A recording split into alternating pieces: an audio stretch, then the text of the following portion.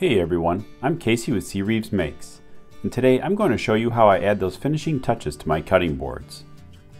I have some clients who requested rubber feet on their custom cutting boards, and at first I simply bolted them onto the bottom and thought nothing of it.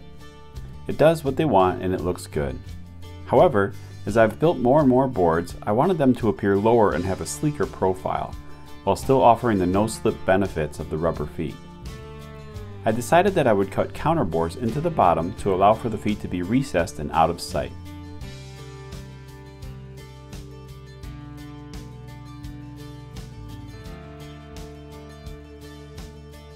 I simply chose a Forstner bit that fit the feet and set the depth to where about 1/8 of an inch of the foot is protruding from the bottom of the board. The feet that I use are from Home Depot and they are fairly inexpensive. However, I also add stainless hardware as the screws included with the feet are not stainless. I'll drop a link in the description down below to these feet. Another feature that I like to add to certain boards is rounded corners. I used to do this simply by tracing a washer and sanding away the material to the line. This works fine, but again, I wanted to add detail and consistency to my boards.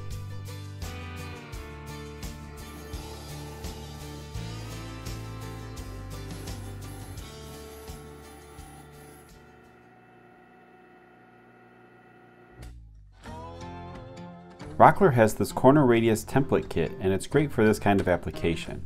You simply pick the radius that you want and set a flush trim bit up in your router table and get to work making consistent corners. I had 6 boards to do and it took less than 10 minutes from start to finish. You simply set the jig up on the board and pass it across the bit until you get a clean, consistent cut. The bearing on the bit acts as a guide and follows along the profile of the template. One thing you want to keep in mind with this is the grain direction. If you go the wrong direction, you will blow out the grain and have a bigger problem to deal with.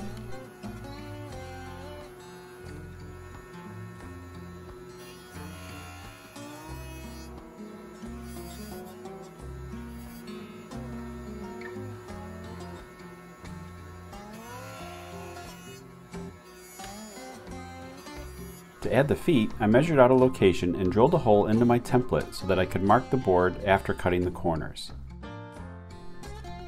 This would make it easier to drill these locations later on at the drill press.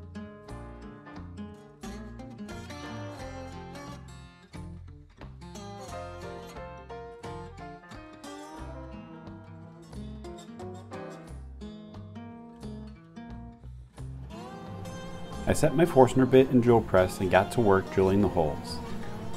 One area that I need to rectify in my shop is the drill press dust collection.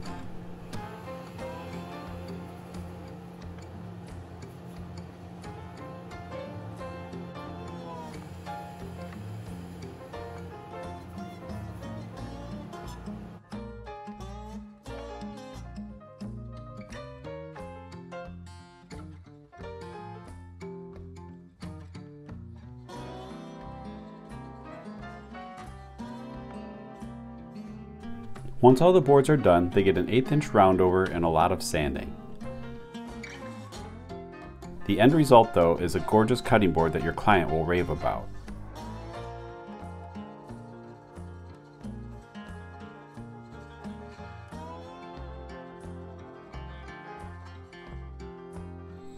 If you like this process or have any questions or suggestions, please comment down below. Also, if you like this video, please subscribe and stay tuned for more. I'm Casey with CReeves Makes, and thanks for watching.